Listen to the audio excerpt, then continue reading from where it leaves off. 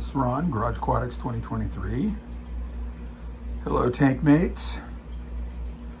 So I'm cleaning up some Java Fern that I have, and some others. I had some algae problems in another tank, so I pulled these all out, and from that algae-prone tank, and put them in another tank with water. And I kept dosing hydrogen peroxide. The algae's all dead. It was that nasty green hair algae. This Java Fern, I just wanted to talk about it a little bit. Java Fern grows by rhizomes, okay? And a rhizome is a modified stem, all right? And each place a leaf comes off a stem is called a node. And theoretically, you can get a branch at a node. So if I cut this, and you can see it's also directional. So I'm holding on the end where the new growth would be. If you look at the way the leaves come off the stem, they're kind of curving towards my left, towards my hand. And where that leaf base meets the rhizome or the modified stem, there would be a bud there, a vegetative bud that can and ultimately will start another branch. And you can see on the underside of this rhizome how it's branched. In fact, it's branched a couple times. The original part of the stem is where my little finger is here, and then it's grown off towards the left, and then branched there, and then branched again there. And the part that I'm holding on to over here with my thumb and index finger is still part of the initial stem back here. So remember, ferns are their own class of plants. Ferns do not reproduce by flower or seed. They reproduce by spores, and occasionally you'll see the sorry on the underside of the leaves. That's not what's going on right on this leaf. That leaf's just, I don't know what causes that, if it's a bacterial infection or what, but they start to die off.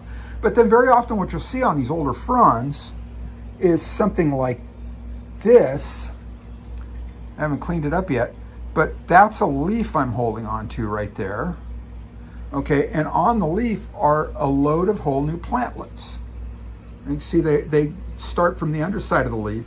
In an aquatic plant, the spores, they were spores there, and the spores actually go through a whole germination process and make their little plantlets, and they attach, and eventually they will detach, and you'll get a bunch of these.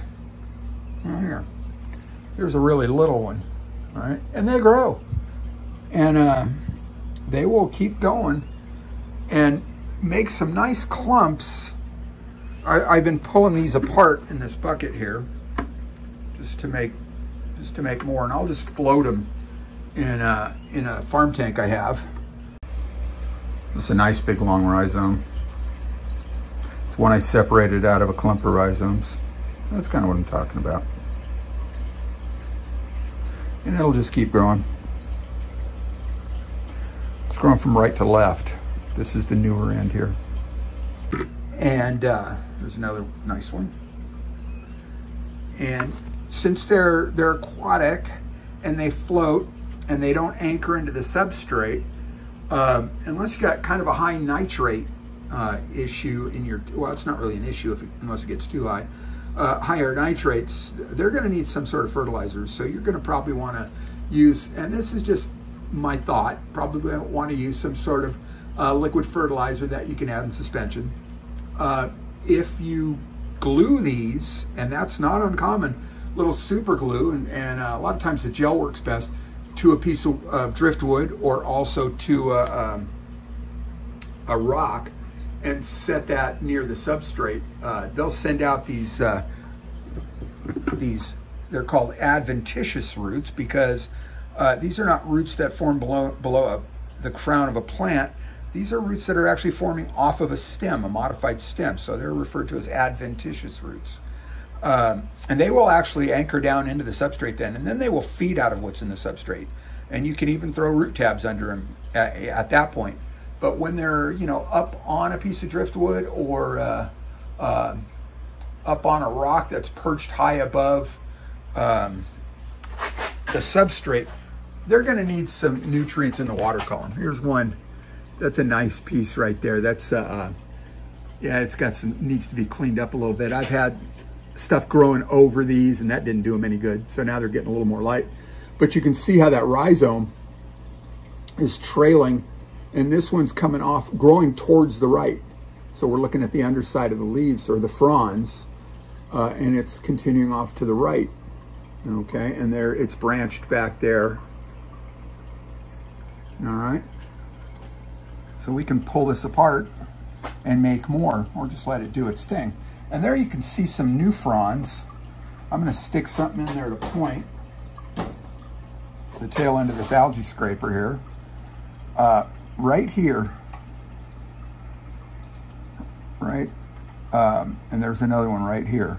And they got the little curl on the end. It's like a fiddlehead. You know, the head of a violin. And that's what they're called, fiddleheads. So anyway, just a little bit of fern lore. Thought maybe you might find it interesting. Easily propagated. All my Java ferns, I think I bought 3 or 4, started in those plastic tubes. They've got a couple sizes. There's like a smaller size and a big size. The smaller size is the better value. At PetSmart, I think it's called, is it TrueFin? That's their brand. And they're in these, like, almost like gelled gravel. And that's the stuff they use to put in the ground when they plant plants. Holds moisture.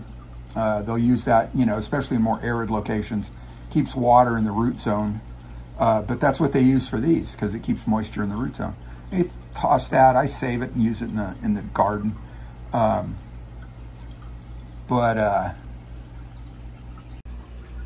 this is how I've been buying all of my epiphyte ferns, or epiphytic ferns. Ferns that live on something as opposed to being planted in the substrate. You can see this little windy love right here, Java fern, windy love Java fern. And let's see if we can do that. Oh, here we go. And it's on a rock. And then back here, there are more of the narrow leaf Java ferns on rock and on wood. And I just use super glue to do that. So I typically get these things in these plastic tubes at PetSmart. And I look, make sure I get, make sure they look good, like they're not, you know, dying off or whatever. I already pulled the top, slid the top off of this one. There, it just slides right off. Never get it back on. And they're packed in this gel. Now, this one, it's called, what is this one called? African water fern. So, for real, it's bulbitis. Yeah, I don't know if you guys can see that. Let's see if we can get that in there. Yeah, I'm not even going to go for that one right now. I'll work on it. So, and then they're packed in this little cup, and it's taped. And had I been thinking, I'd have got the scissors right here handy. There we are with the scissors. And then cut this free.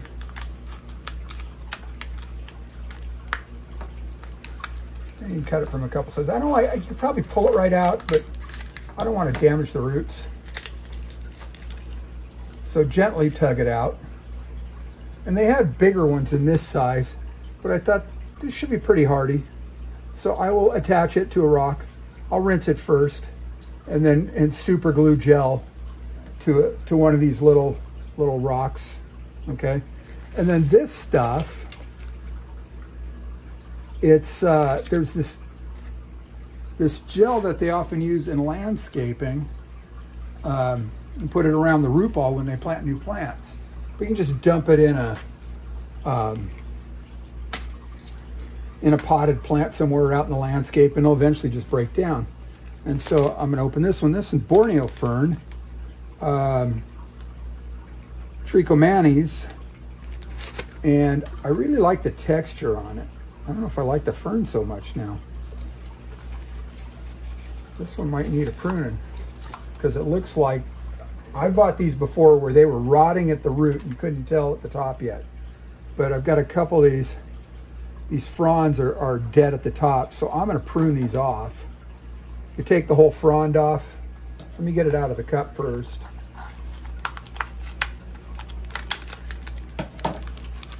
There we go. Get that plastic off. And again, I'm just going to go dump this in the landscape and then slide this cap off the top. And same.